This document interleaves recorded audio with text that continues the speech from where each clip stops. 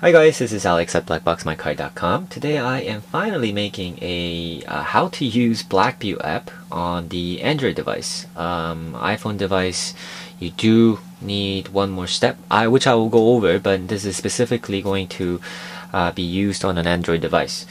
So here I have the DR550 plug into the wall plug here, so it's all powered up. So let's go and show you a couple things here. So for iPhone users, for Android users, you need to first enable Wi-Fi. So first, go into the setting and turn on the Wi-Fi. So this is where the iPhone users have to pay attention to. You need to go into Wi-Fi setting, and you need to connect to the DR550. For Android users, you don't necessarily have to do that. You can simply just enable your Wi-Fi networks. And right now I'm connected to my home network, but I'm just gonna leave it as it is. And then I'm going to start BlackVue app. BlackVue has two different apps. One for their sports cam, their action cam, the one that looks like a GoPro, and this logo one with the more of a colorful one is the one for DR500 and the DR550 users. So let's see. So it's just starting. So this is the first warning sign you get. So basically, don't use it when driving. Basically, so okay. First, what you do is search Wi-Fi network. And because I've used this device with my cell phone before, I can simply connect it automatically. However, the default password, this is where a lot of people get confused. The default password is BlackVue, simply BlackVue. When you first get it, just need to connect to the BlackVue network. And when you're first time user, so for iPhone users, you need to connect to the DR550, DR500 original network, type in BlackVue password, and then open up this app, and again search Wi-Fi network once more time. For Android users, simply simply enable Wi-Fi network, and then go into the BlackVue app, and then, let me see here, search DR5, search network like this, and it will pop up if the Wi-Fi is on. DR500 in stock, the Wi-Fi is always on. Whereas the DR550, you do need to enable Wi-Fi by push of a button on the left. I don't know why they made it this way, but you can change that in the setting, which I'll show you. So DR550, the default password, as I said, is BlackVue. Press OK. And then simply says it's connected. Do you want to keep hearing Wi-Fi connection information? I say yes. And it says your Wi-Fi password is a default one. You can change your password, which all can be done inside the setting. So once you're logged in, this is what you're going to see, your videos that's been recorded. So you see different colors and different letters, NF, EF. If you're using DR550, you're going to even see RF, all these different letters. So what the difference is, normal video mode. So anywhere you drive, when you start driving, if there's no motion sensor, if there's no G sensor that was triggered or whatsoever, then just the normal video gets recorded. When there's a G sensor that gets triggered because of an impact of a collision or a bump or whatever, then you'll see an event video which will say EF, event front. So for DR550 users, EF means event video of a front dash cam. If I was using the rear dash cam with the DR550, I would see ER. That means event video of a rear video. So right now I only use the front dash cam, so that's why you only see F and F, EF, and PF. So PF means parking mode front video. And you can simply also you can just narrow down which specific video that you want to look into. So let's disable everything. So let's start.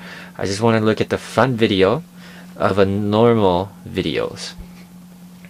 Simply click that, and then click one of those videos to enable a video that was written a couple minutes ago. So this video was being recorded, I suppose, and now we're just playing it basically. So let's go back, and let's say you don't want to look at the event video, but you want to look at the parking mode videos. Here are a whole lot of parking mode videos. Let's look at something here.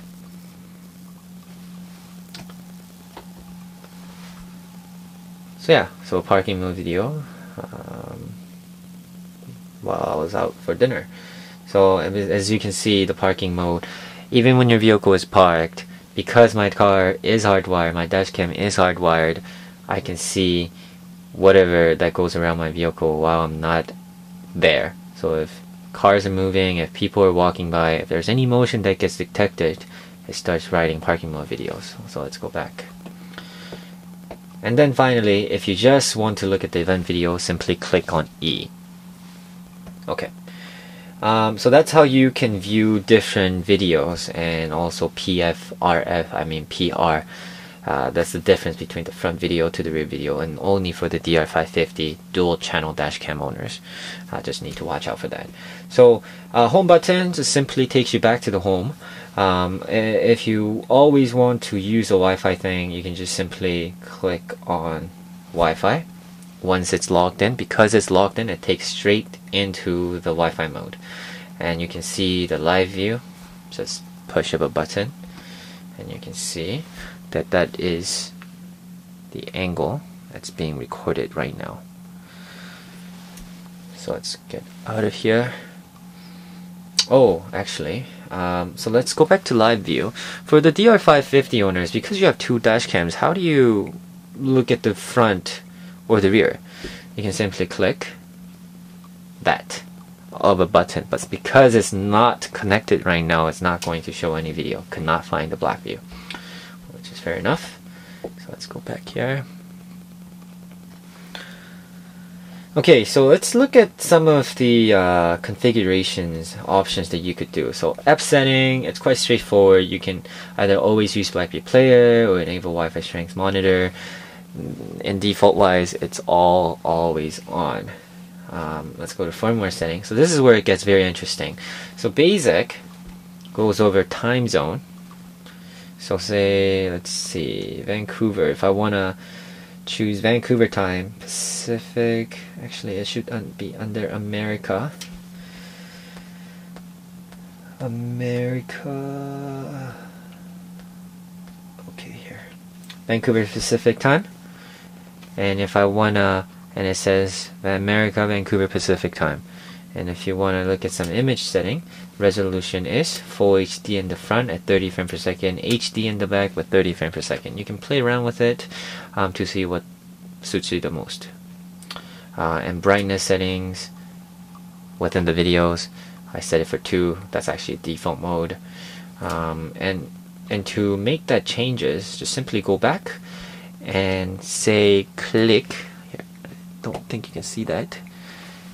Right there it says quit after saving. So because I changed my time zone, I want that to be saved. So simply click on that, and it says you must reboot BlackBox for applying the setting.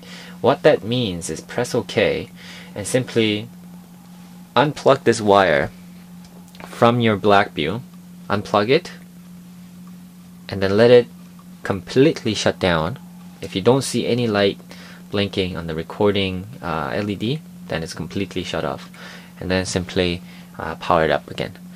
I'm not going to do that just yet. But firmware setting, let's go back to firmware setting, and then the second one you see is a sensitivity.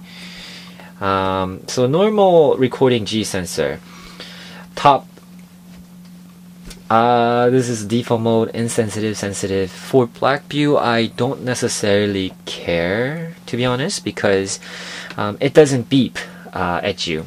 Whereas FineView, it beeps a lot if the G sensor is, I mean, even if it's at the stock mode or whatnot, every single time it gets triggered, it just makes that beep beep beep beep sound, and it just draws people nuts sometimes. But with BlackVue, it doesn't do that, so I can just leave it as it is. And again, left, right, you can all configure that, front and back even. I'm not going to make any changes here. And then you can make parking, recording, G-sensor, motion detection, sensitivity. For parking G-sensor, I would make it a little more sensitive so that it picks up more any slight collision or a light impact that you get with a vehicle. And here, finally, motion detection. So this is something that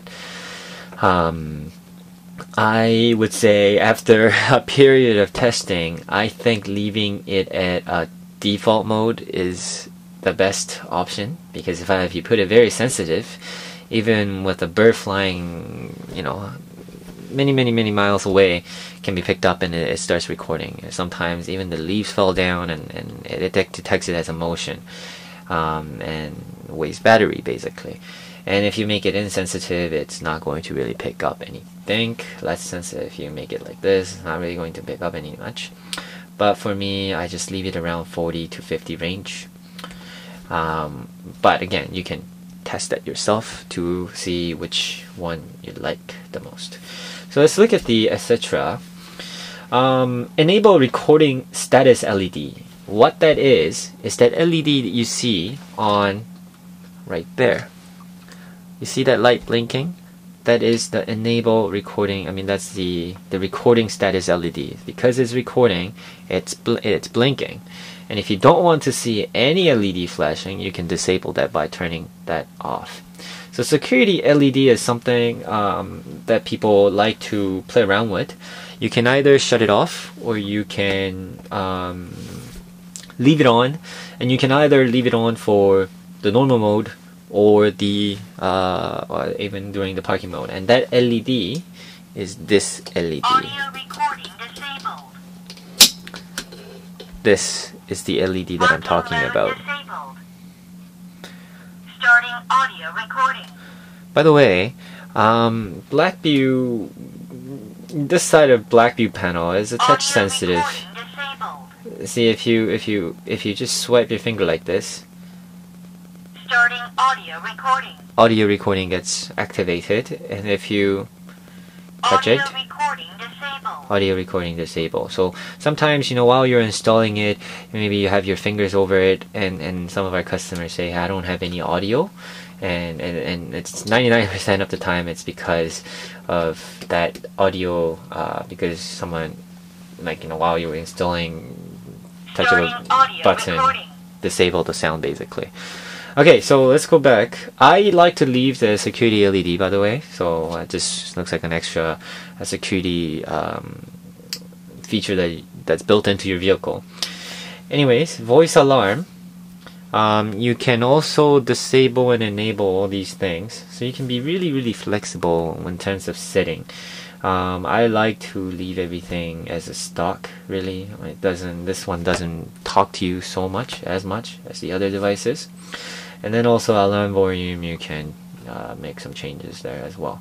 So it's really quite straightforward. And then the Wi-Fi setting would be Wi-Fi auto run. For the Wi-Fi TR550, it's disabled as a stock, but if you want that Wi-Fi to be always running, you can check that off.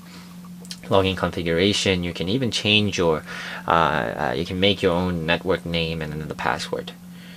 Okay, so let's quit after saving. So that's pretty much it. It's quite straightforward. It doesn't have so much things to play around with. It's nice enough that you can view your video at the scene of the accident, and that's the whole purpose of it. And personally, I've had that in, I was rear-ended when I came back from Korea last summer, and that's when I really understood why this Wi-Fi could be very useful, because you can see the video right away. Because I was using Lucas' device at the moment, and I had to run to nearest Staples in order to check on the video because I didn't have my laptop with me. But whereas if you have Wi-Fi, think of it as a Bluetooth streaming. You don't have to necessarily be in a Wi-Fi hotspot to enable the Wi-Fi, and you don't have to pay any subscription fee. The Wi-Fi module is built into the device. So that's like one of the most frequently asked questions at BlackboxMyCar. Do I have to pay for subscription fees, and do I have to be at Wi-Fi hotspot? Can I watch my video? Can I watch my car from a very far away distance and stuff like that? No, you can't. You have to be within, like 2 to 3 meters in order to get access to the network, and then you can watch all these videos. Lastly, this is a tip that I can give you guys. If you do get into an accident, personally what I do is I carry 2 sets of SD cards, and if say do get into an accident, I just take that SD card out, put it in my wallet or something, and then having that extra SD card and pop it in and run it. But with the Wi-Fi again, which is nice, is say if you want to save this video, click on it, and then it says file management, copy to internal storage. So if you copy it to the internal storage, then it saves it to your phone. So even if you lose that video because it loops itself over, you have the original video that's copied to the phone, which is really, really neat. So it does take some time, but it's quite fast if you consider how big these videos are, right?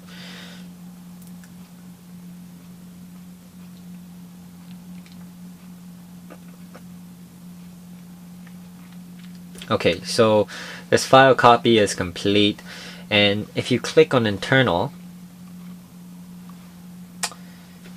storage, then I have 2 videos that I have pushed it into, and you can see that I have 2 videos there.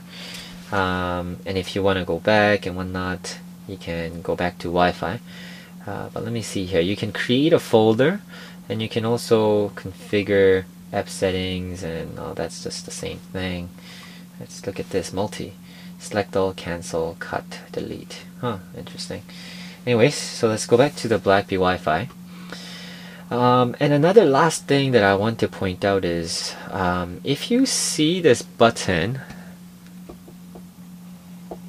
that button right there, it says it's locked, and I don't know what exactly. I thought that means this video wouldn't get looped over, it won't get deleted, right? But actually that video got deleted.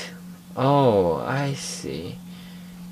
So if it's locked, interesting, I just figured that out. So if it's locked, I can't go back. If it's unlocked, then you can go back. Interesting. I don't know why I was able to. I mean, I thought, because I did that for a couple times, and it let me go out and do everything, but never saved those videos for me. Okay, I might learn something new as I'm making this video. So that's my tip. Because with the Wi-Fi streaming, you can save your video internally, but you can also carry another set of SD card, so that if you do get into an accident, just pop that SD card out, move it to your somewhere safe, and use that SD card to still be able to record videos. So I think that's about it. External is just that app over here, ASFAQs. This is really, really simple, and there's not much to cover in this app. Let me just go back to configuration setting here. Time. I see. Alright, so that's about it. I hope this video helps a lot of people to understand how to get started with the BlackVue Wi-Fi devices. If you have any questions, or if you have any videos that you'd like to see from us, just email us at info@blackboxmycar.com. Thank you for watching. Subscribe to our channel for more videos. Thank you very much.